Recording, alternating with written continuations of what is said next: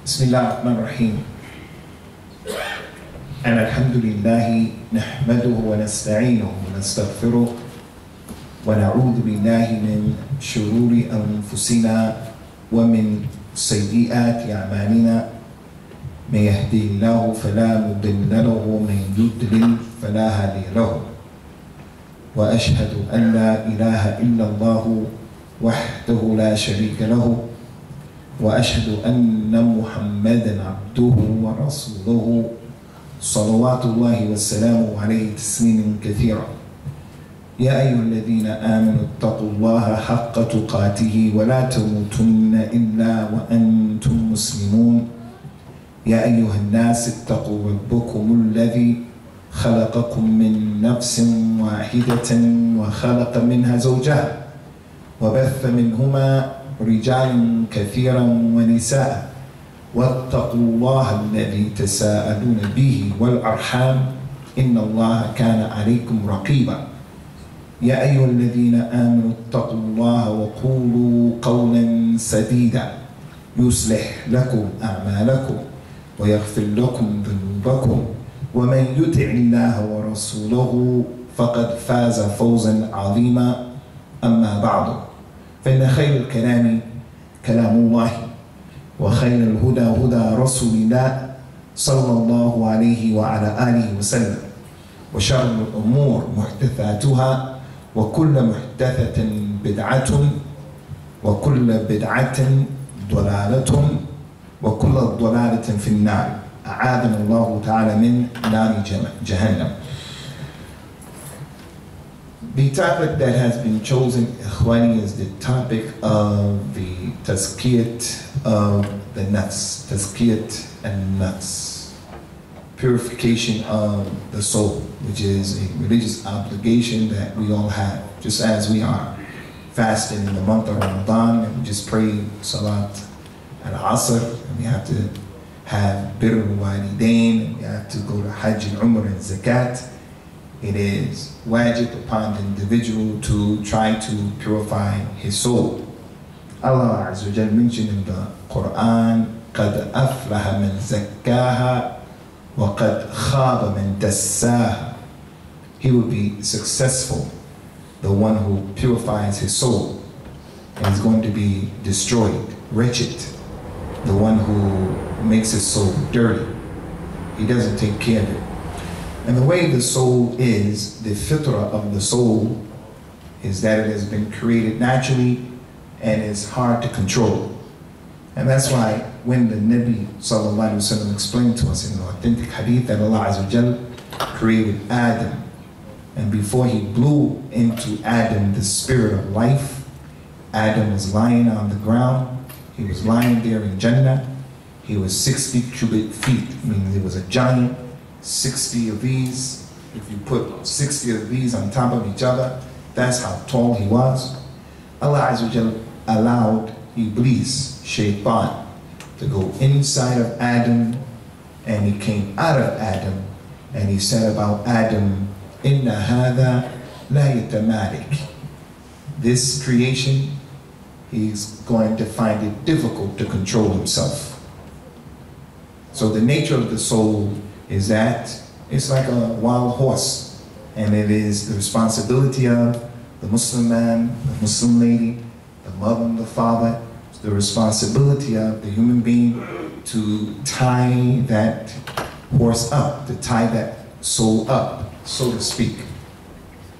And the way that is tied is by practicing the religion. That's something of what we're going to discuss today, inshallah subhanahu wa ta'ala.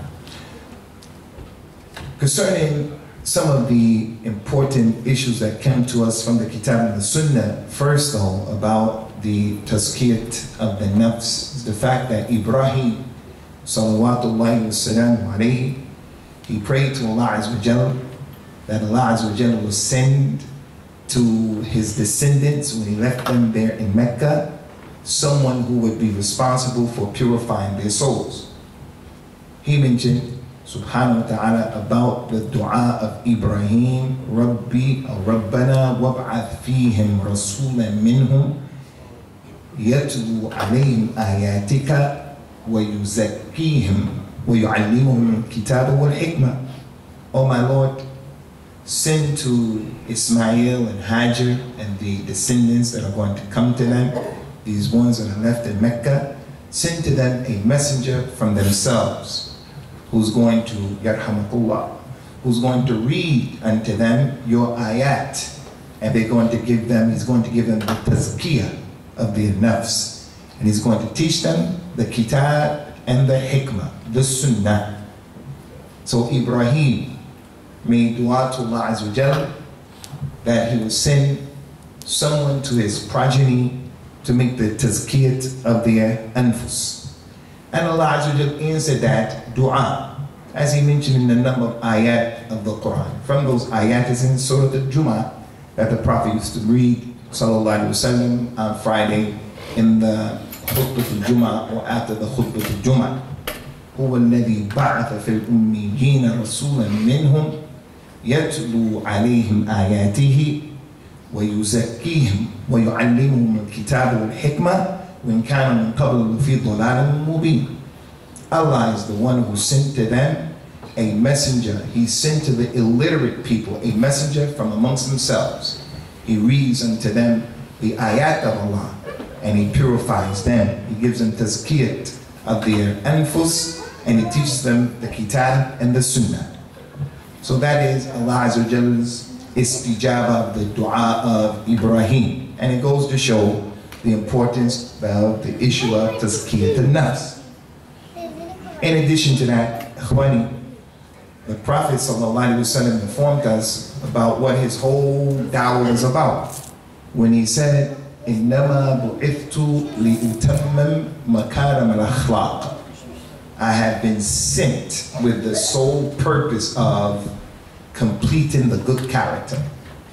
So his da'wah, his deen, is a deen that as this little man grows up and he practices this religion, the religion is designed, that the Prophet brought as da'wah, sunnah, sallallahu alayhi wa sallam, was designed to complete the makarim al-akhlaq. And Allah said about him in the Quran, وَإِنَّكَ لَعَلَى خُلُقٍ عَظِيمٍ. You yourself, Muhammad, you're on a high stature of character. Now our mother Aisha said, he was the Quran.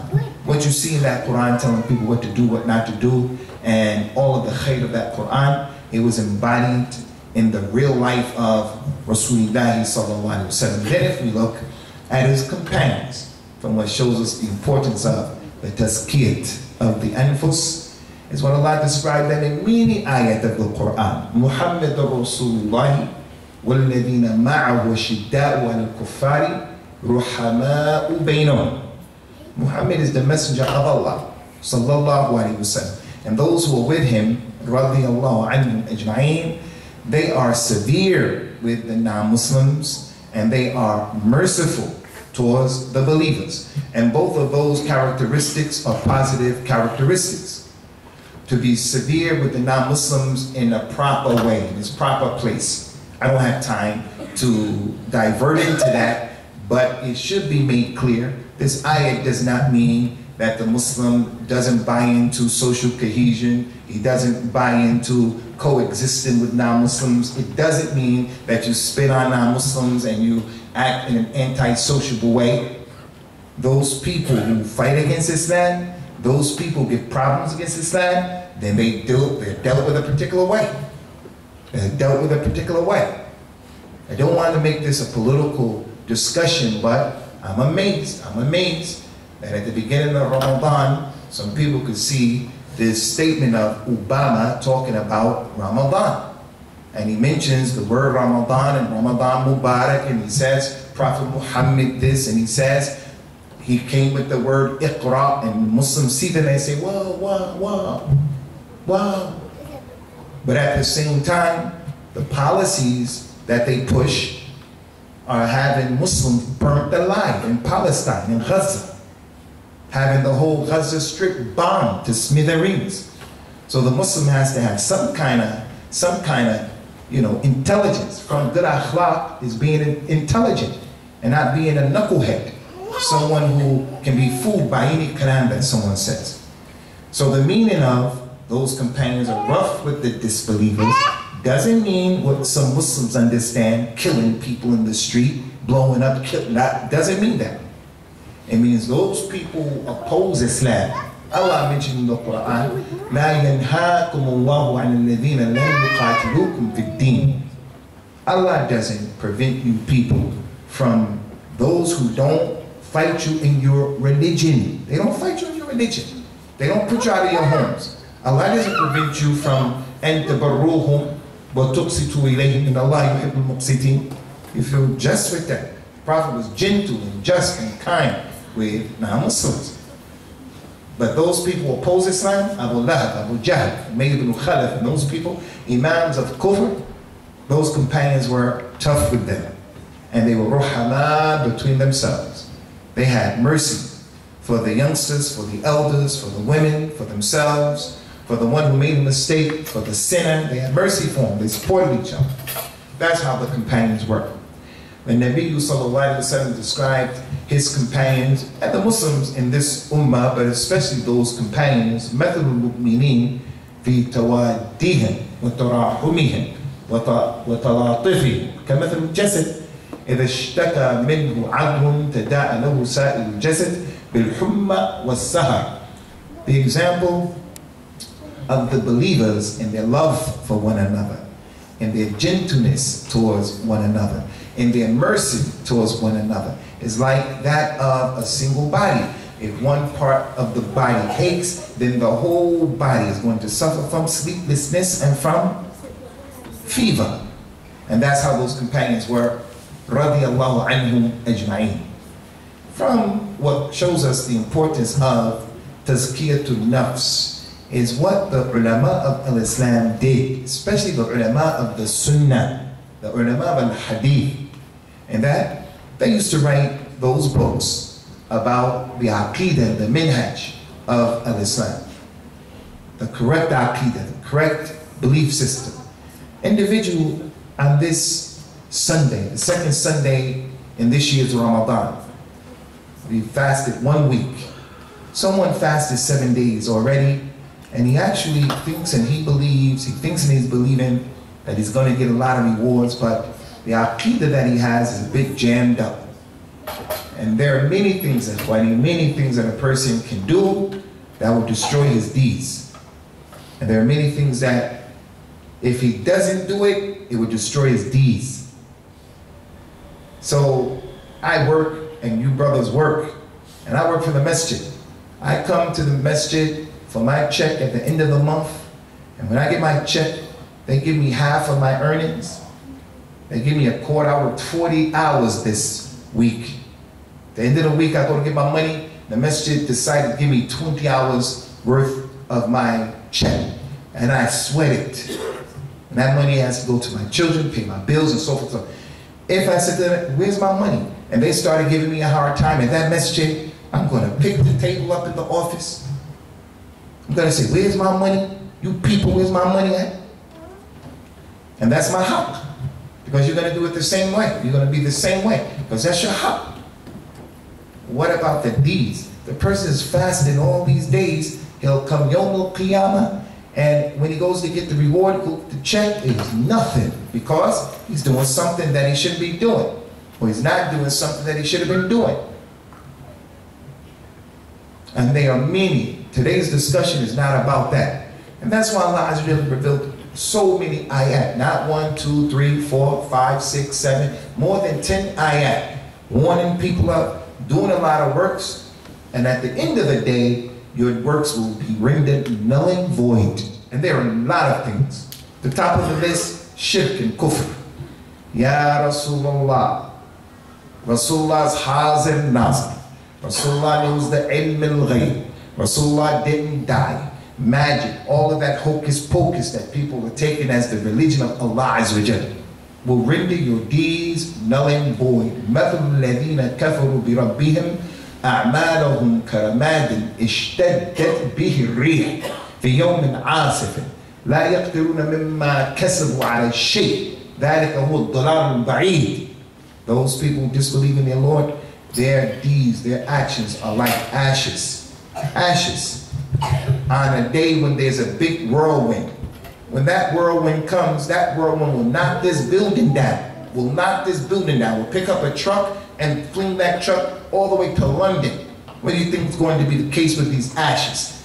It comes and it blows those ashes away to the point where the person won't be able to benefit from what he put forth. Why? Because he made kufr, shirk. Someone is fasting, he's fasting, making jihad and praying tarawih and giving sadaqah fi sabilillah. But at home right now, his mother and his father are upset with him, and he's upset with them. During the course of the day, he's arguing with them, they're arguing with him. Some of us, we cut them off. We don't even want to hear about them, they don't want to hear about us. And he's fasting all day. Rasulullah mentioned sallallahu alayhi wa sallam thalathatun. لا يقبل الله تعالى منهم صرفا ولا عدلا. 3 people Allah won't accept from them any of their deeds, the wajib deeds or the sunnah deeds. Very first person he mentioned, walidayhi, the one who is disrespectful to his parent, and he's fasting. So the point is, many issues will destroy a person's fast. Some man came, he said, Ya Rasulullah, if I said La ilaha illallah and you are Rasulullah, if I pray 5 times every day and I fasted the month of Ramadan and I gave zakat and I made hajj to Allah's house, what reward would I get? He says, sallallahu alayhi wa sallam, man fa'ala dhalika fahuwa ma'al ladina fahuwa ma'al nabiyyin was-siddiqeen was-shuhada illa yu'ut walidayhi. Anyone who does those 5 things, he's going to be with the prophets. He's going to be with the siddiqeen. He's going to be with the shuhada, the martyrs. He'll be raised up with them. Except for the one who is disrespectful to his parents. So there are many issues like that. The point here is the aqidah. How do we know the importance of tazkiyat al-nafs? The scholars of the past, scholars of the sunnah, scholars of the hadith, they used to write books about the correct aqidah. Many of you know more, a lot of those books, Usul al-Sunnah, Imam Ahmed, and these kinds of books. Shaykh al-Islam ibn Taymiyyah wrote a book called Al-Aqidatul Wasatiyah. And in that book, in the last chapters of that book, he brought from the aqidah and the minhaj of the people of the sunnah is good akhlaq. And he gave some examples of those akhlaq. So it's kind of like an oxymoron, it's a real serious contradiction that people who claim a connection to the sunnah are sometimes the roughest, toughest people in our behavior. Some people are connected to the sunnah, there's no rahmah in the way we deal with people. Ahl sunnah, they're the most knowledgeable people concerning Allah, where He is, where He isn't, what He does, what He doesn't do, His name's attributes. And Ahl sunnah are the most merciful people to the khalq of Allah. They're gentle, they're easy. From what shows the importance of the tazkiyat al-nafs as well is, again, the scholars of al-Islam, the scholars of the Sunnah, scholars of al-Hadith, they used to write books specifically about this issue. Like the famous kitab, many of them wrote kitab al-Zuhd, az-Zuhd, how to be a person who is not really into the dunya, or how to exist and not allow the dunya to be in your heart, but to be in your hand. Those scholars used to write those books like that. Why? Because they were showing us the importance of tazkiyat al-nafs. And Imam Ahmed, and Imam Abdullah ibn Mubarak, and Imam al-Bayhaqi, Waqi' ibn Jarrah, many of those imams. All of that shows and indicates that the scholars took care of that stuff. You know that book that everybody has in his library, Riyadh al-Salihin by Imam al-Nawawi, Al-Imam al-Nawawi. That is a book that shows the importance of tazkiyat al-nafs. Another scholar. Those books that Imam al-Nawawi wrote, like Kitab al-Adhkar, How to Make the Dua. That book, The Fortress of the Muslim, most of that is taken from that book of Al-Imam al-Nawawi, How to Make Dua, Tazkiyat al-Nafs. So the issue is important, and a person should realize that we have to all make a continued jihad, collectively and individually, communally, in order to, inshallah azza wa jal, take care of this wajib. That's from the awjib and wajibat that Allah azza wa jal has put on top of us. What I want to do today, inshallah, because I don't just want to give a talk and then I roll out and you people are here and we break out fast, that's it. But I want to get out of here and hopefully continue to get some benefit as a result of this lesson. I want to bring your attention to something that I hope you all can get your heads around it and really buy into it and apply it, because in it is a tremendous amount of khayr for all of us. And that is, when we talk about tazkiyat al-nafs, everything in this religion came to purify your soul. At-Tawheed came to purify your soul. Salat came to purify your soul. Zakat is from tazkiyah. The word is from tazkiyah itself. It came to purify your money and your soul. Fasting came to do that, and Hajj came to do that. All of the ibadat of al-Islam came to do that. So I want to focus, inshallah azza on one issue, one aspect, bring to your attention, because the month of Ramadan, in order to just try to get you to see the importance of this issue and to apply it as well. And that is, now that we're in the month of Ramadan, it's only appropriate that we deal with the issues that are connected to the ahkam of Ramadan. And one of the hukms from the ahkam, one of the rulings of Ramadan that we shouldn't neglect is this issue of the Taraweeh prayer. And the role that a Taraweeh plays in tazkiyat al-nafs. Now the 5 prayers in al-Islam, ikhwani, the 5 prayers in al-Islam, they purify you. They purify you. The Prophet, he mentioned, sallallahu alayhi wa sallam, as-salawatul khams, wal-jum'atu ila al-jum'ati, wa ramadanu ila ramadan, kaffaratun, aw mukaffiratun, lima baynahunna bijtunibat al-kaba'ir. The 5 prayers that you made, Fajr, Dhuhr, Asr, Maghrib, Isha, the Jum'ah to the next Jum'ah, one Ramadan to the next Ramadan, they are expiations. If you stay away from the major sins, one Ramadan to the other Ramadan, this fasting will wipe away your sins. They will clean you up. Tazkiyah. The 5 prayers that you make, tazkiyah. When you make wudu and the water falls off of you, that is purifying you. Each water that falls off you or drops, tazkiyah. Walk into the masjid, right foot is a hasana, left foot is a sayyi'ah taken off, tazkiyah. So the hadith goes to show praying, those 5 prayers, they are a tazkiyah of your nafs. Allah mentioned in the Quran an ayah that was revealed because of a man from the companions who kissed his wife while he was fasting, and he felt some kind of way about it. When he went to complain to the Prophet sallallahu alaihi wasallam, Allah revealed an ayah in the Quran. He said, "Aqim as-salat, taraf an-nahar, وَزُرُفًا مِنَ اللَّيْلِ إِنَّ الْحَسَنَاتِ يُذْهِبْنَ السَّيِّئَاتِ إِنَّ ذَلِكَ ذِكْرَى لِلذَّاكِرِينَ." He kissed his wife, shahwa, desire. It goes against the tazkiyat of the nafs. He kissed his wife while he was fasting. We gotta avoid that. He kissed his wife while he was fasting. He went and complained. Allah revealed the ayah and told him what? Allah said, establish the salat during the daytime, dhuhr, asr, fajr, doing those 3 hours, those salats during the daytime. And also establish the salat part of the night, maghrib and isha. He said, verily the good deeds, the salat, it wipes away the sayyi'at, the bad deeds. And this is a dhikra to the dhakirin. This is a reminder to people who want to be reminded. So the man, he fell into something of the shahwa, and the ayah of the Quran was revealed telling him, if you want to clean that well, clean it up, the effects of it, avoid it, then it's the prayer. So that's a clear proof that the prayer cleans you up. What I want you to do today though, I want you to take those 5 prayers and put them on the side, because we're not talking about them today. Those 5 prayers will clean you up, and they are important. Nothing is more important than them, other than a tawheed.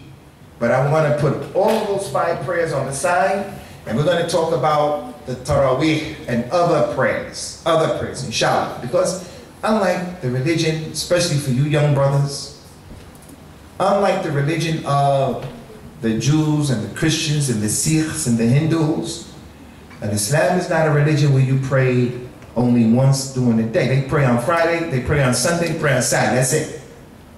Islam is not like that. You don't just pray on Friday. And even the one who's praying all 5 prayers, Islam is more than that. The Prophet ﷺ legislated prayers for everything in your life. And a lot of these prayers can be implemented inside of that Taraweeh for your own benefit and from your own good. So some of us in the month of Ramadan, if a person doesn't pray the Taraweeh prayer, no one can come and say, your Taraweeh is not complete, or your Taraweeh isn't counted, it doesn't count. Can't say that.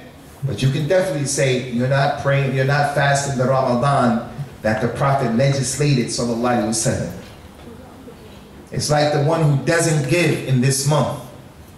They described Rasulullah sallallahu alaihi wasallam. They said, كان رسول الله صلى الله عليه وسلم أجود الناس وكان أجود ما يكون في رمضان حين يلقاه جبريل.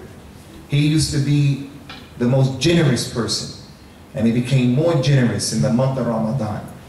So if you came to him and you asked him for something, he didn't say to you no. If he didn't have it, he would say, can I have that?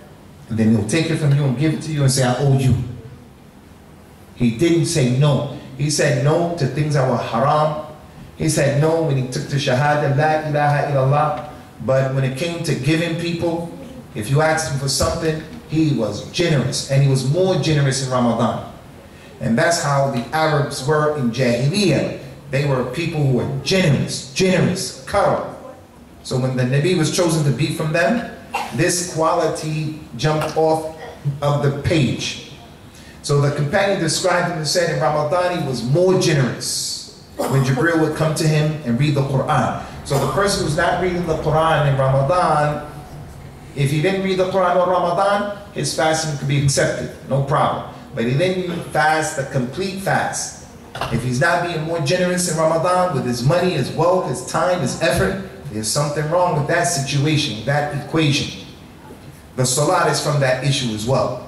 The salat of the Taraweeh. So if you're an individual who you're not coming to the masjid to pray the Taraweeh, or you yourself, you're not getting up to pray more prayers by yourself during the day, but especially during the night, then that's not the complete Taraweeh. So I'm going to give you some things, inshallah, in today's discussion about Tazkiyat an-Nafs from the Taraweeh that hopefully will be an encouragement, and would also hopefully, because we're fasting so many long hours, it'll be something that'll help you to focus and to have more incentive to be in that Taraweeh. Rasulullah sallallahu alaihi wasallam, as I mentioned, he used to pray and make up prayers for everything connected to the life of the Muslim. In the battle of Al-Ahzab, the battle of the Ahzab, the Confederates, there's a surah of the Quran called Al-Ahzab. All of the Arabian Peninsula, all of the Kuffar of Quraysh and their allies came together to extinguish the light of Islam. First time it ever happened in the history of the Arabs. So when they came to Al-Madinah in order to attack the Muslims, Rasulullah sallallahu alaihi wasallam, being a thinking man, he had his feet on the ground, he had common sense. He said, look at our ummah, look at our city, and look at the numbers of these people. It's not in our best interest, although Allah is with us, the malaika will be with us, it's not in our best interest to engage in an attack, in this fight with them. So, showing his humility, he said, what do you people think we should do? Salman al-Farisi from Persia said, Ya Rasulullah, up in Persia, if we used to have a formidable foe and they outnumbered us the way we're outnumbered, we would just dig a ditch, and then that will kind of even and level off the playing field. The Prophet took the advice of Salman al-Farisi, showing his humility, the importance of shura, showing he's not Hazir Nazir ilm al-Ghayb. He would have known what the people of Persia were doing without asking Salman al-Farisi. He would have known that if he knew the ilm al-Ghayb. He said, that's a good idea. So they built the ditch, and they built it in time before the non-Muslims came. After the ditch was built, Rasulullah said to one of his companions, sallallahu alaihi wasallam, Al-Hudayth ibn al-Yaman, He said to Hudayfa, hey, Hudayfa, you, I want you to go over there and spy on those people. I want you to cross the ditch at nighttime and spy because I want the news of the people. Hudayfa, he didn't say, what are you sending me for? Why are you sending me? Hey, Khwani, let's deal with these telephones. I mean, everybody just turn your telephone, your mobile off right now. Inshallah, we don't have to deal with that. He didn't ask him, why are you sending me? He just got up and he went over there. And he spied for Rasulullah sallallahu alaihi wasallam on those kuffar. He found out what their numbers were looking like. He found out the mentality, the point of view that they had. He found out their spirit, what they were trying to do, when they were planning their attack, and so forth and so on. And then he came back. He said, and this is the shahid, this is the point. He said, when I came back, I saw the Prophet praying, sallallahu alaihi wasallam. And he said about that, كان رسول الله صلى الله عليه وسلم إذا حزبه أمر صلى. If something bothered him, he would pray. If something was bothering him, his sunnah was to pray. He heard something that he didn't like. He saw something that he didn't like. Something made him nervous. Yarhamakallah. He sallallahu alaihi wasallam would pray. Our mother, Zainab bint Jahsh, and what was collected by Imam al-Bukhari, she said that the Prophet was sleeping, he woke up and he said sallallahu alaihi wasallam, La ilaha illallah, waylun lil arab, min sharr, iqtarab, futih al-yawm, radmu ya'juj ma'juj, mithlu hada. He woke up, he said, La ilaha illallah, woe unto the Muslims, to the Arabs, woe unto you from the evil that has come close. The wall that is holding back Ya'juj and Ma'juj, it has been opened like this, just like that. Every day Ya'juj and Ma'juj, when the sun comes up, they go to that wall and they try to break that wall, they try to come through that wall. They get it open, then the nighttime comes, and then they say, we come back tomorrow, and they close that wall, the wall closes, they come back every day. One day it's going to be broken. When it breaks and they come out, some of us who saw those videos on the YouTube of the atrocities that were being committed in Syria when that war first began, from both sides, stabbing the dead body in the head. That drama, that I don't encourage you to watch that stuff. That drama is going to be a walk in the park compared to the fitna of Ya'juj and Ma'juj. So the Prophet was nervous when he saw that. Similar hadith is what Salama said, radiyallahu anha wa ardaha. Similar hadith. She said that the Prophet was sleeping, sallallahu alaihi wasallam, fastayqadha faza'an, and he was afraid.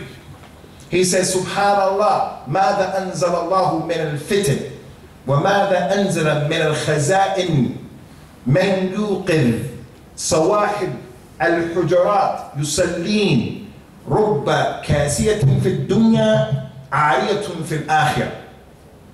He said, glory unto Allah, from the fitna that I saw in my dream. Fitna coming down, so many things are going to happen, like what's happening right now, fitna. And then he said to someone, who will go and wake up the ladies who were sleeping in my house, meaning his wives. So if something bothered him, his sunnah was not only that he prayed, but he told his family to pray as well. Who practiced that sunnah from amongst the people of the sunnah? This is his way. He hears something, he has anxiety, he's nervous, he prays, and he also tells his wife to pray. Allah mentioned in the Quran, وَأْمُرْ أَهْلَكَ بِالصَّلَاةِ وَاسْتَبِرْ عَلَيْهَا. Order your family to pray, and order your family and yourself to be patient on that prayer. So that salat and that prayer, they are an integral part of the identity of the Muslim. And here comes the importance of the Taraweeh. There are many lessons and benefits to be learned in the month of Ramadan. From the lessons is sabr, because we have to be patient, 18 hours fast in the UK. And also the issue of the salat in the month of Ramadan. The 5 prayers and other than the 5 prayers. As I mentioned, if a person didn't increase his salawat in the month of Ramadan, I don't say his Ramadan is batil, but he didn't fast a complete Ramadan. He didn't fast a complete one because there are too many other things. As-sabr and salah from the most important aspects of the Ramadan. So Allah Azza wa Jalla has commanded in the Quran, Ya ayyuhalladhina amanu ista'inu bis-sabri was-salah. Inna Allaha ma'as sabirin. Oh, you who believe, seek Allah's assistance for what you're trying to do. You have problems, seek Allah's help by being patient and by praying.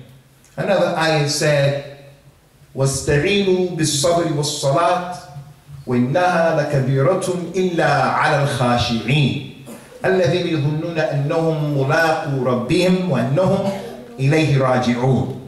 Seek Allah's assistance for what you need by being patient and by praying. And verily it's difficult except for the people who have al-khashya, al-khushur, those people who they think, they believe, they know they're going to meet their Lord, and to him is the final return. So look what happened with our Nabi concerning these prayers, ikhwan.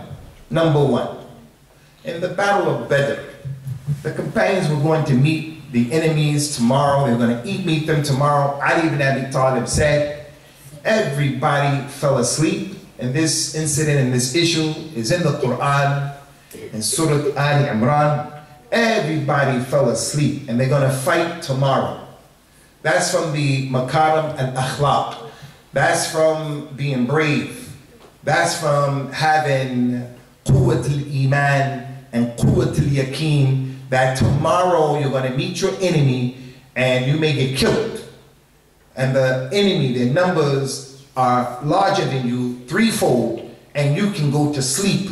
Some of us, if we have a job interview tomorrow, we don't sleep well.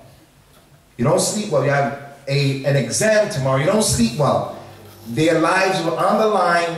Ali said everybody went to sleep. Everybody went to sleep, except the Prophet sallallahu alaihi wasallam. He said, Rasulullah, he prayed 2 rak'at facing a tree. He didn't pray to the tree. The niyat wasn't praying for the tree, to the tree, but he prayed towards the tree as a sutra. As I mentioned the last time that I was here, Ya Abdullah, when you pray, you have to put something in front of you that will serve as a barrier between you and the people who are not praying, you and the jinn that you can't see, so that when you make sajda, no one will walk between you and your sutra. It could be the wall, it could be the table, it could be a chair, it could be that thing back there. The important thing is don't stand up and just pray in the middle of the room. So the Prophet prayed towards the sutra, sallallahu alaihi wasallam, 2 rak'at.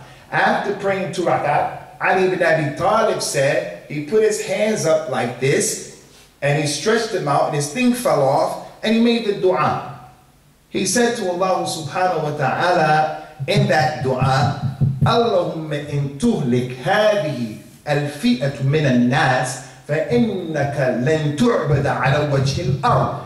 If my group of companions, if this small group of people, if we're killed, if we lose, if we're destroyed, you won't be worshipped on the face of the earth. You won't be worshipped. That's one. Rasulullah made that salah. He made the dua to Allah after making 2 rak'ats. The second incident, the companion Uthman ibn Hanif, and what was collected by Imam ibn Majah, he said that a blind man came and he said, Ya Rasulullah, udu'ullah li and yu'afiyani. Ask Allah to cure me, make me able to see, make dua for me. The Prophet said to him, sallallahu alayhi wasallam, in shit akhartu wa huwa khayrun laka. When shit doubt, qala rajul bal ud'u li. He said, if you want, I won't make dua, and that's better for you. Be patient. It's better for you not to ask this, ask that. Ben, you just have tawakkul. Be patient. And if you want, I'll make dua for you. The man said, no, make dua for me. The Prophet told him, sallallahu alaihi wasallam, make a good wudu. A wudu where you get all of the body parts. The wudu where you don't waste the water. The wudu where you do 1 or 2 or 3 times. You do it correctly. Don't do stuff that's not legislated. Make a good wudu and then pray 2 rak'at. And then you make dua to Allah Azza wa Jalla. The scholars of Islam, Again, like Shaykh al-Islam Ibn Taymiyyah, he has a book that's called Kitab al-Tawassul wal-Wasila, the book of how to make a tawassul, to make the correct tawassul. He brings these two hadith in that book, and he said, these two hadith show the legislation, the mashru'iyah of a salat called Salatul Hajjah. Salat al-Hajjah is from the sunnah for the slave. If he has something that he needs, she has something that she needs to make Salatul Hajjah. What is it? 2 good, 1 good wudu, 2 rak'at, and then to make dua for that need. And you know, most of you, I don't know your names in this masjid, but everybody here is in need of something. Everybody, without a doubt, without a doubt. Allah mentioned in the Quran, Ya ayyuhan nas, antum al-fuqara'u ila Allah, wallahu al-ghaniyyu al-hamid. You people are poor to Allah. Allah is al-ghani, Allah is al-hamid. Al-faqir is the one who is muhtaj, he's in need of something. You have that lady, she's trying to give the tarbiyah of her children, but it's difficult. They don't listen. Too many of them, and they don't listen. She wants to teach them how to behave and how to be, but it's difficult. She has another child, the child has colic, so he's screaming, crying all the time. Difficult. Everybody. That guy, he's trying to get his driver's license. He failed the driver's test 5 times already. 5 times. He has a need. Him, that guy over there, his visa papers, you know, his immigration papers, issues. Everybody here, he has not a need, but needs. He wants to get married, he wants to move, he's having it, everybody. So Rasulullah sallallahu alayhi wa sallam, he legislated this salat for the person who was in need. The salat of al-tarawih can be used for salatul hajjah. And that his niyyah can be, I'm going to pray these 2 rakat of tarawih, and this is my need. He prays those 2 rakat, and he makes dua to Allah Azza wa Jal for that particular need, as there's nothing in the deen that will prevent that particular issue. And not only that, ikhwani, not only did the Prophet ﷺ legislate this particular prayer, but some of the ulama said that some of the prophets and the messengers also prayed Salatul Hajjah. Like in the story of Ibrahim and his wife Sarah, salawatullahi wassalamu alayhima. When Ibrahim sent his wife into the king, and he told the king that Sarah was his sister, and the king wanted to do something with her and to her, and Allah protected her. Some of those scholars of Al-Islam, like Imam Ibn Kathir ibn Rajab, other than them, they said that there are some narrations where Ibrahim made salat while the lady went in there, and she made salat before she went in there, and Allah Ta'ala protected her. In the Quran, in Surah Ali Imran, the story of Zakaria, when he saw the miracle of Maryam, that she had the rizq in her room, and he didn't know where did it come from. And Maryam said it came from Allah. Allah gives whatever he wants. When Zakaria saw that, he made salat, asking Allah Ta'ala to give him a child. That was his need. And Allah Azza wa Jalla gave him the child. So the point is, that salat is a salat that shouldn't be something that the Muslim is not aware of. In the month of Ramadan and outside of the month of Ramadan. So the Prophet legislated that sallallahu alayhi wa sallam as a means of getting the things that you want, and from those things is obviously if the person is relying on Allah to that degree, it's going to have some impact and effect on his tazkiyat al-nafs.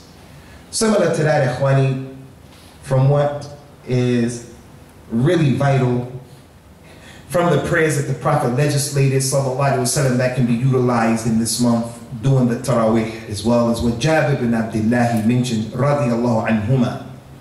What was collected by Imam al-Bukhari, Jabir bin Abdullah, he said that the Nabi sallallahu alayhi wa sallam told the people again, and when you need something, إِذَا هَمَّ أَحَدُكُمْ بِالْأَمْرِ فَلْيَرْكَعْ رَكَعْتَيْنِ غَيْرِ الْفَرِيضَةِ ثُمَّ لِيَقُولْ اللَّهُمَّ إِنِّي أَسْتَخِرُكَ بِعِلْمِكَ وأستقدرك بقدرتك وأسألك من فضلك العظيم فإنك تعلم فإنك تقدر ولا أقدر وتعلم ولا أعلم وأنت علام الغيوب Ila akhiri.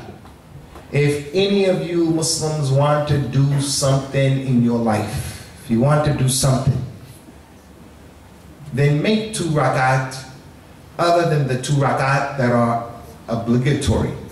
Not the Fajr prayer, not the Jummah prayer, not the Eid prayer.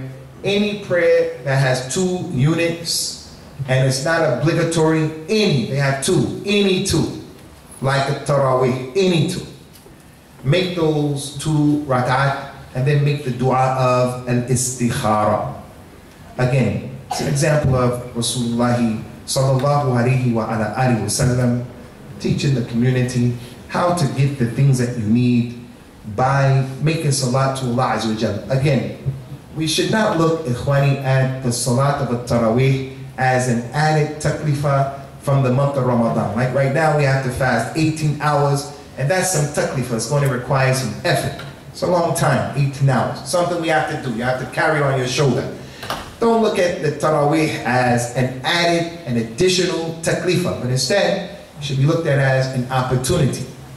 Because the individual, again, as I mentioned, he can increase his concentration, his commitment, and his performance of the Taraweeh, especially when he has that added need of the reason why I'm doing this is because I really need this thing and I really need that thing. And as a result of that, his mind won't be wandering off in space, and it's just an issue of him hearing the Quran being recited and he's moving up and down with the Imam. But he has more commitment and he's plugged in more to those 2 units of those raka'at because it means that much more to him. From the prayers that the Prophet sallallahu alaihi wasallam, especially for you young people, show that as the Muslim, our identity is, we're not a group of people who just pray on Friday. We don't wait just one day to pray. We don't just pray for something when something like you have a catastrophe. Everything in Islam, there is a prayer to pray for everything. The Prophet's son, he died. Ibrahim, radiyallahu anhu. Ibrahim lived for 18 months. 18 months. And then after 18 months, he died. And this is important for many reasons because it goes to show Rasulullah sallallahu alaihi wasallam was a human being. He didn't have the ability, he didn't have the life and death in his hands. He doesn't deserve to be worshipped at all. If some harm was going to come to him, he couldn't push it off. If there was some benefit to be derived, he by himself, he couldn't bring it to himself. His uncle, he was giving his uncle dawah to come to Islam. His uncle died on kufr. Rasulullah sallallahu alaihi wasallam couldn't help his uncle. He was dealing with the kuffar of Quraysh, the battle of Uhud. Someone threw something, they hit him in his head and split his head open. Another person hit him in his face, knocked his tooth out. He became angry and he said, كيف يفلح قوم شجوا رأس نبيهم وكسروا رباعيته. How can a people ever be successful who broke their prophet's head? How can you be successful? You broke your prophet's head and you knocked his tooth out. The next day in Salat al-Fajr, he made the Fajr, and after completing the 2 recitations, he made ruku, came up, he raised his hand up and he started cursing some of the kuffar by their names. Oh Allah, curse this one and curse that one and curse this one and curse that one and curse this one and curse that one.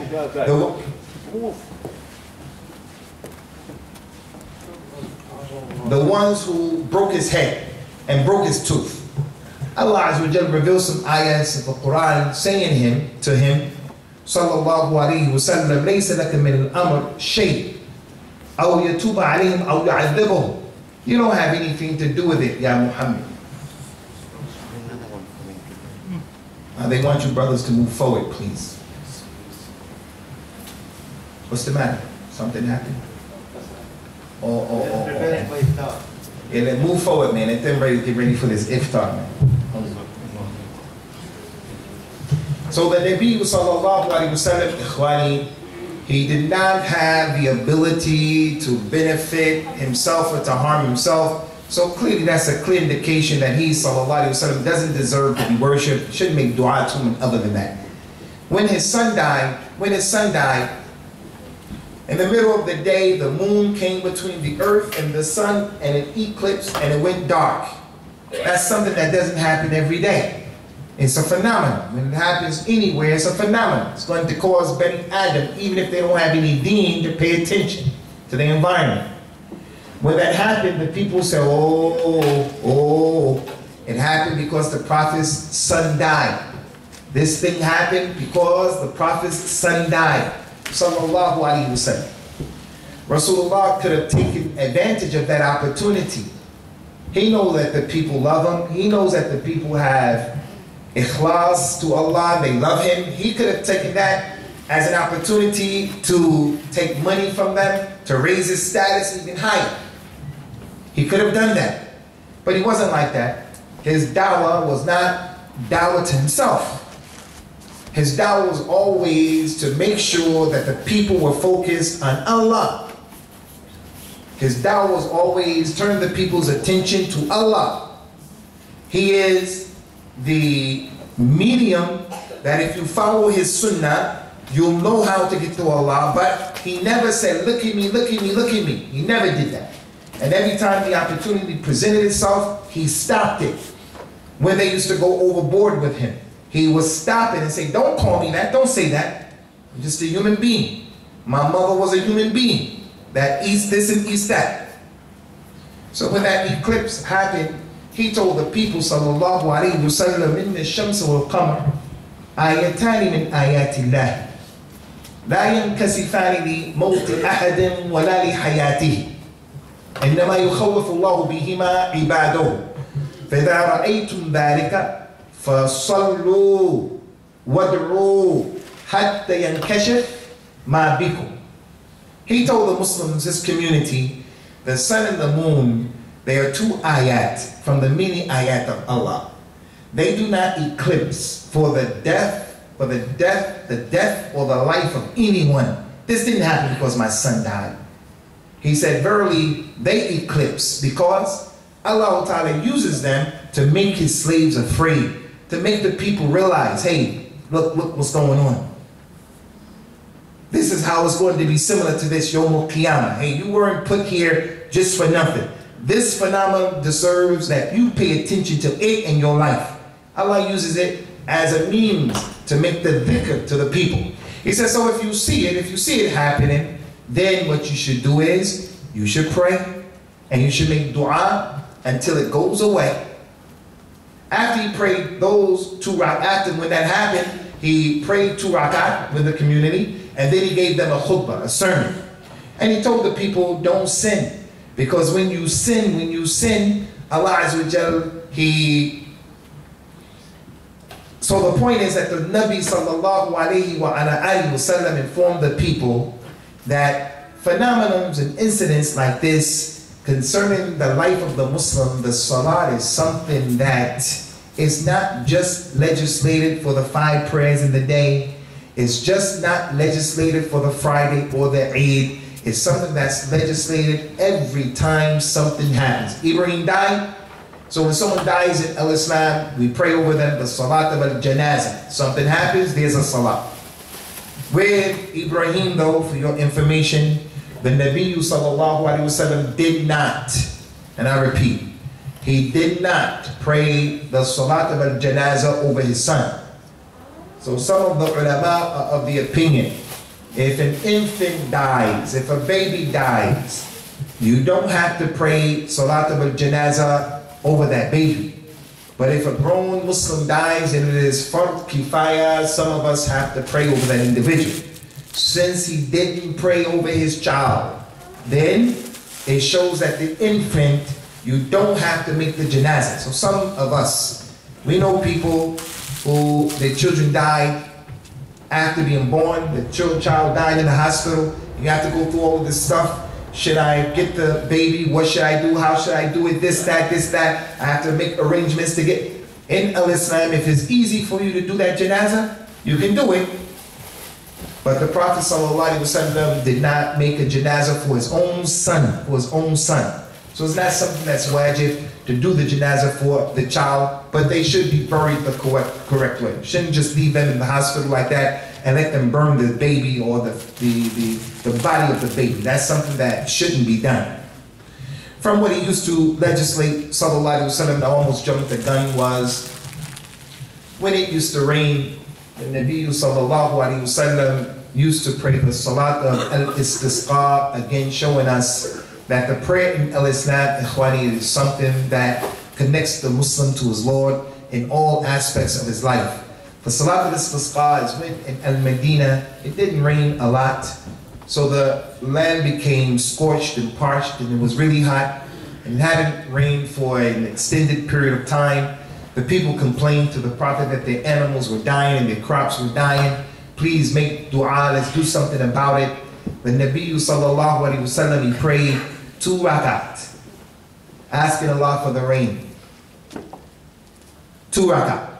And then after praying the 2 rakat, he got on his minbar, sallallahu alaihi wasallam, he gave a khutbah to the people, telling the people that they should fear Allah and leave off sins, because the sins is one of the things that Allah Ta'ala holds back his ni'mah from the people, especially the rain.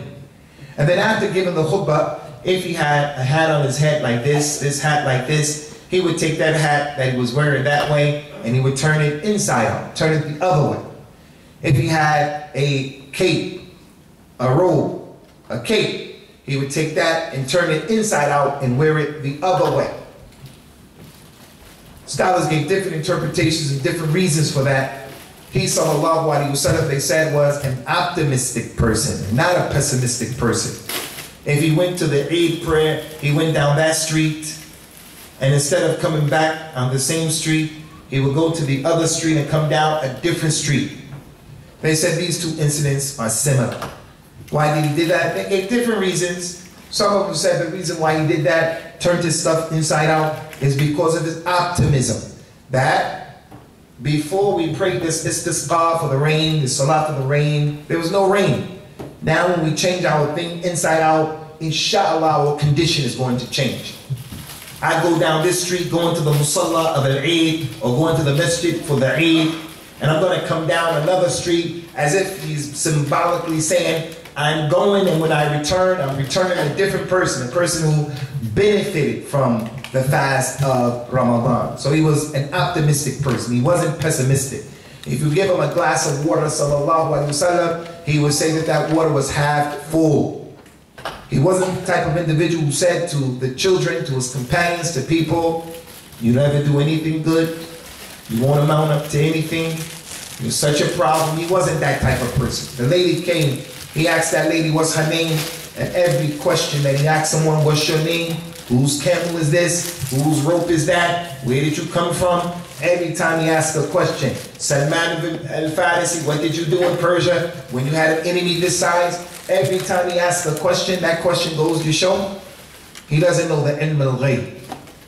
So he said to that lady, what's your name? That lady said, my name is Asiya, the disobedient one. I'm disobedient. That's what they called me. The Prophet said, no, no. Your name is Jamila. He didn't like that type of name. It's just her name. She's not Asi, inshallah. She's a person trying to worship Allah, not Allah. But he was an optimistic person. That's the point. And the reason why we're mentioning that, Khwani, is, again, it goes to show clearly that from his sunnah is, from his religion is, the prayer is an issue that is not just to be done once, and it also is not those 5 prayers by themselves. But if the person did only the 5 prayers, inshallah, he's going to be okay. Inshallah, it's going to be okay. It's going to be okay. But how could he like afford all of the opportunities that Allah has prepared in following the Prophet and all of those issues? And it's just too many. Abu Bakr as-Siddiq, one of the prayers from At-Tarawih. Abu Bakr as-Siddiq, he said that the Nabi mentioned sallallahu alayhi wa sallam, مَا مِنْ عَبْدٍ يُذْنِبُ ذَنْبًا ثُمَّ يَتَوَضَّعُ فَيُحْسِنُ الطُّهُورِ ثُمَّ يُصَلِّي رَكَعَتَيْنِ ثُمَّ يَسْتَغْفِرُ اللَّهُ تَعَالَى لِذَلِكَ الذَّنْبِ إِلَّا غَفَرَ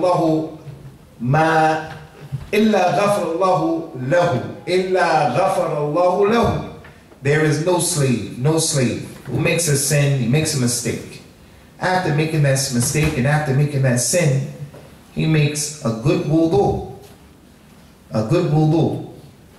He made a mistake, he made a sin. He wasn't respectful to his mother, he argued with his mother, his father. He makes a good wudu, and then he prays 2 rak'ah. And then after those 2 rak'ah, he asks Allah Ta'ala to forgive him for the sin that he committed, that came to his mind. Anyone who does those things, Allah Azza wa Jalla will forgive him for that issue. Allah will forgive him for that particular issue.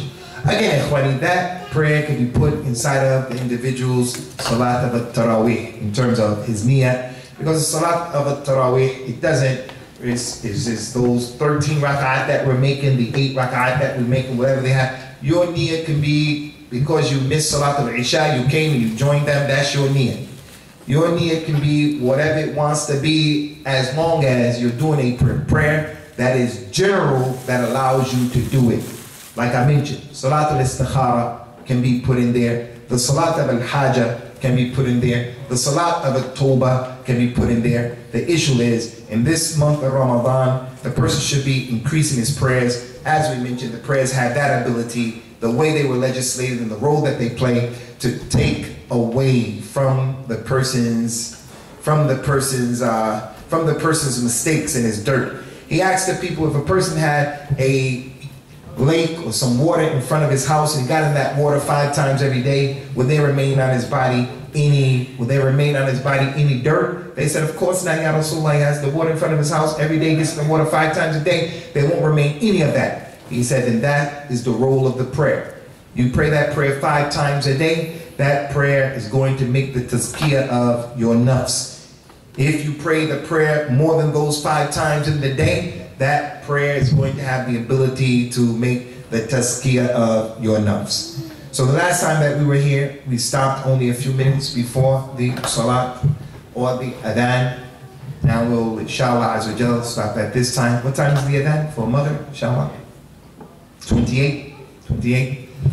So we'll deal with your questions, if you have any questions, inshallah. Ahi, Shaheed. Adhan 24.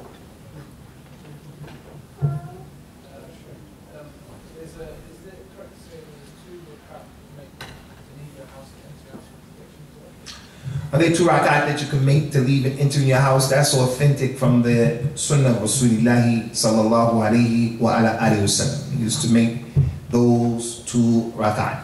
It is thabit. But is it to be protected when you go in and you come out? The hadith didn't mention anything about protection. It's enough to know that it was from the Sunnah sallallahu alayhi wa ala alihi wa sallam. So that's that.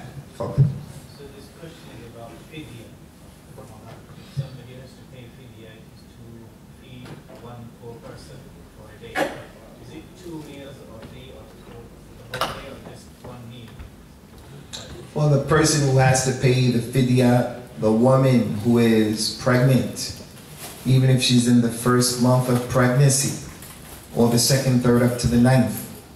The woman who is breastfeeding, she can fast if she wants to because she's strong enough to fast, but she has a baby who's breastfeeding. The old person, man or woman, the person who is sick and they can't fast physically, or fasting is going to exacerbate their problem. They have to feed a poor person for each day, and they just feed them for 1 meal. Just 1 meal.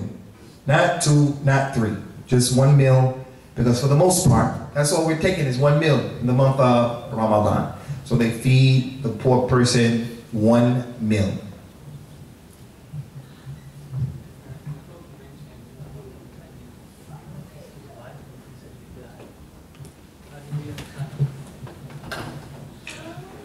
Concerning the issue of kissing the wife,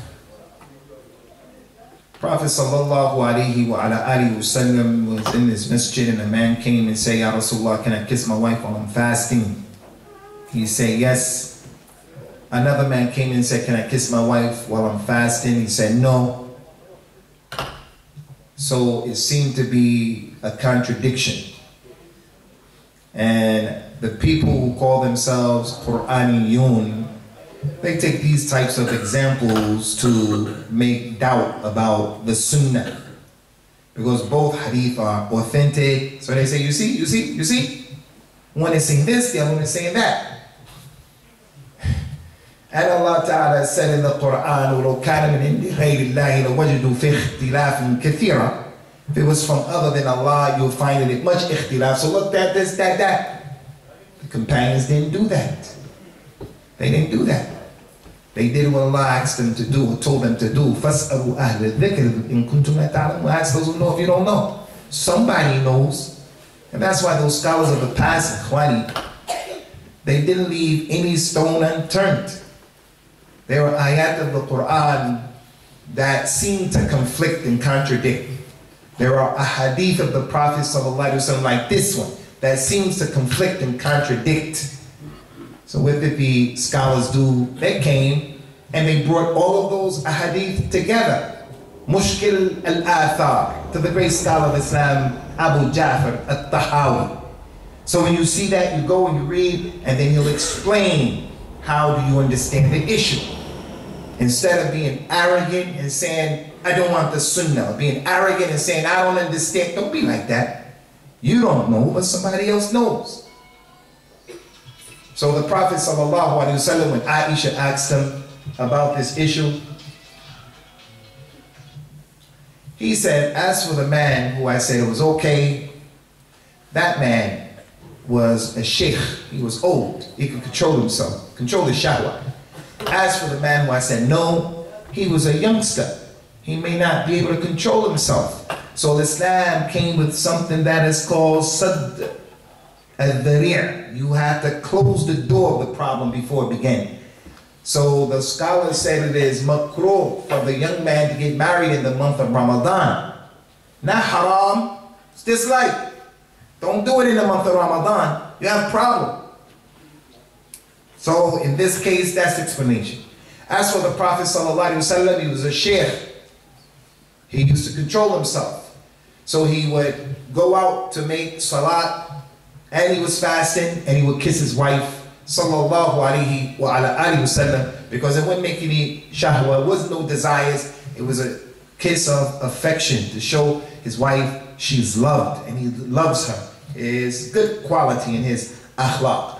So kissing is permissible for the one who can control himself, and the one who can't control himself is not permissible. He shouldn't do it. But who from amongst us can control himself? Especially in the month of Ramadan, that's when shaitan really makes you want to kiss people. That's when he really have you knocking on that door. So just avoid it altogether.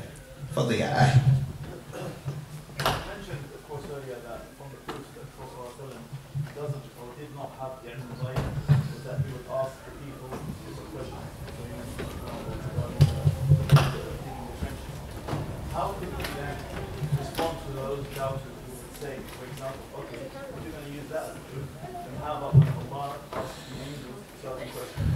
Yeah, these are issues, they are situations where people, by hook or crook, are going to try to prove their points.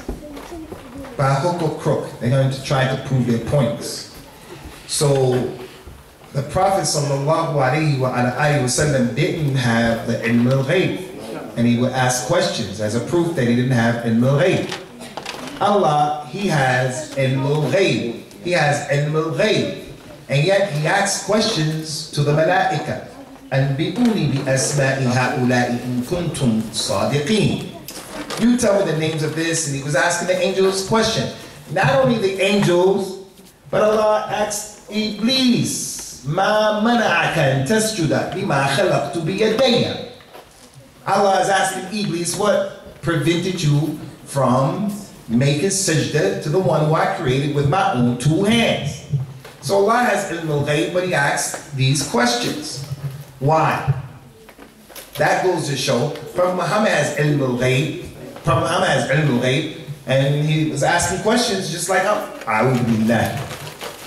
First of all, Allah Azza wa Jalla mentioned in the Quran, مَا يَعْلَمُ مَنْ فِي السَّمَاوَاتِ وَالْأَرْضِ الْغَيْبَ إِلَّا اللَّهِ. No one in the heavens and the earth, no one in the heavens or the earth knows the unseen except Allah. So Allah negated that on everyone except Himself. That's the first thing. Second of all, In the hadith of the Nabi sallallahu alayhi wa sallam, إِنَّ أَوَّلَ مَا يُحَاسِبُ بِهِ الْعَبْدُ مِنْ أَعْمَالِهِ يَوْمُ الْقِيَامَةِ الصَّلَاةِ. First thing Allah is going to ask people about Yawm al-Qiyamah is their salat. He's going to say to the malaik, فَيَقُولُ اللَّهُ لِمَلَائِكَتِهِ وَهُوَ أَعْلَمُ انظُرُوا فِي صَلَاةِ عَبْدِهِ أَتَمَّهُنَّ أَوْ نَقَصَهُنَّ. Allah will ask the angels, look at the salat of my slave. And then the Prophet said, and he already knows. Allah already knows. He asked them, look at the salat of my slave. And Allah already knows the answer. He already knows the answer. The Nabi said, sallallahu alayhi wa ala alihi wa sallam. So Allah is asking, the questions are not questions that come as a result of ignorance. Never did the Prophet ask a question and then he said, but I know the answer. Never did he say that. When Jibril asked him, when is the hour? He said, Man mas'ulu anha bi'a'lama min as-sa'il. The one who's asking the question doesn't know, knows the same as the one who's being asked. It's a classic case of people just using whatever they can use to prove their point. That's all it is. Akhi.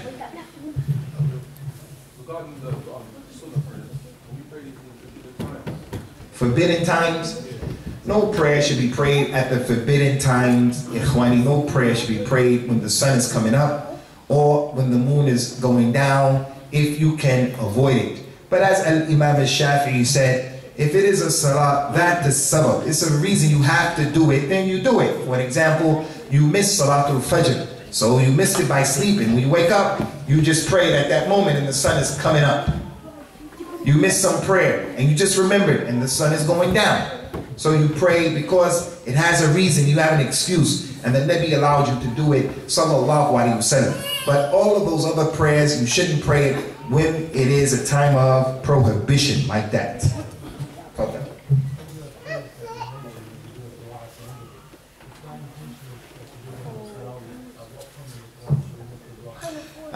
Those du'as, actually, Salatul Istikhara, some people said the dua is inside, but it is arjah, inshallah, that it should be outside. So where do you make the dua? When can you make the dua? Do your best to try to do it as quick as possible. And then, if you're outside of the prayer and they're getting up to pray again, you don't have to catch the takbiratul ihram, the Allahu Akbar of the Imam. You don't have to catch it. You can make that dua while he's reading al-Fatiha and stuff like that. You understand? Or you choose to do it after 4 rakat, for an example, when they're going to have a longer prayer. Some of the scholars like Al-Imam Ibn Abdul Barr, he said the reason why, in his book At-Tamheed, he said the reason why Salatul Taraweeh is called the Taraweeh is because when the people used to pray back then, Mecca, Medina, they used to take a rest after 4 rakat. They would take it easy, take a rest after 4 rakat. So usually that's what's happening everywhere. After 4 rakat, everybody is relaxing. Sometimes someone gets up and talk, sometimes not. You make the dua at that time. Anyway, fuck the guy.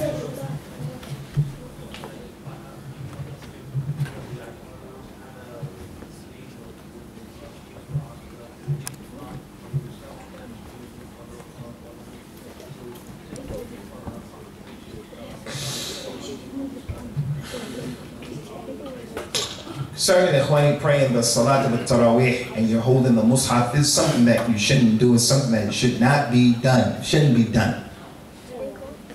You should listen to the Quran as Allah commanded when it's being recited, whether you understand it or not. Listen and concentrate on the Book of Allah. And the Sunnah when you're praying is to look at the ground, the place of where you're going to make sajda.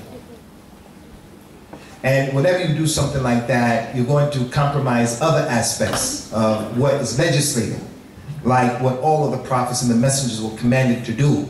And that was to hold your right hand with your left hand, your left hand with your right hand. So you should be looking at the floor, you should be holding your right hand with your left hand, and you should be listening to the Quran and not following. Especially if he's a hafid and he doesn't need you, or there are other huffaz. Now if the guy's not hafid, or he's the only hafid, and one person is doing it out of necessity, we'll do it. Why? Because as the brother mentioned, our mother Aisha radiyallahu anha, although she memorized the Quran, she used to let her slave boy read the Quran, and he used to read out of the Mus'haf because he was not a Hafiz. He was not a Hafiz. So this is something that the normal people in the Musalla should not do. Now,